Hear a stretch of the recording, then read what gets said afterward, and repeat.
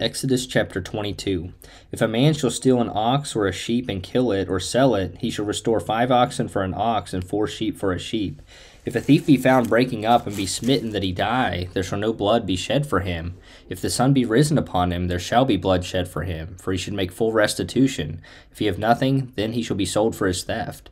If the theft be certainly found in his hand alive, whether it be ox or ass or sheep, he shall restore double. If a man shall cause a field or vineyard to be eaten, and shall put in his beast, and shall feed in another man's field, of the best of his own field, and of the best of his own vineyard shall he make restitution.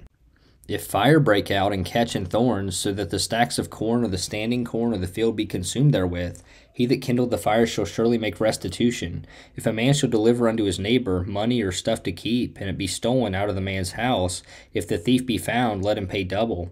If the thief be not found, then the master of the house shall be brought unto the judges to see whether he have put his hand unto his neighbor's goods. For all manner of trespass, whether it be for ox, for ass, for sheep, for raiment, or for any manner of lost thing, which another challengeth to be his, the cause of both parties shall come before the judges, and whom the judges shall condemn, he shall pay double unto his neighbor.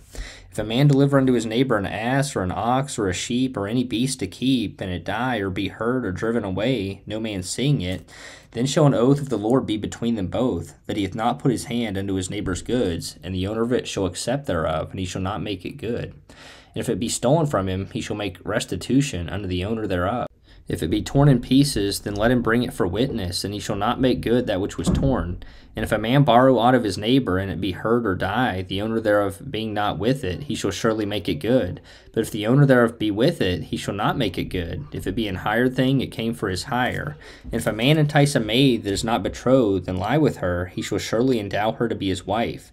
If her father utterly refuse to give her unto him, he shall pay money according to the dowry of virgins. Thou shalt not suffer a witch to live. Whosoever lieth with a beast shall surely be put to death. He that sacrificeth unto any god, save unto the Lord only, he shall be utterly destroyed. Thou shalt neither vex a stranger nor oppress him, for ye were strangers in the land of Egypt. Ye shall not afflict any widow or fatherless child. If thou afflict them in any wise, and they cry at all unto me, I will surely hear their cry.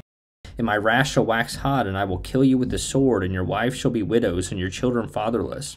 If thou lend money to any of my people that is poor by thee, thou shalt not be to him as an usurer, neither shalt thou lay upon him usury. If thou at all take thy neighbor's raiment to pledge, thou shalt deliver it unto him by that the sun goeth down, for that is his covering only.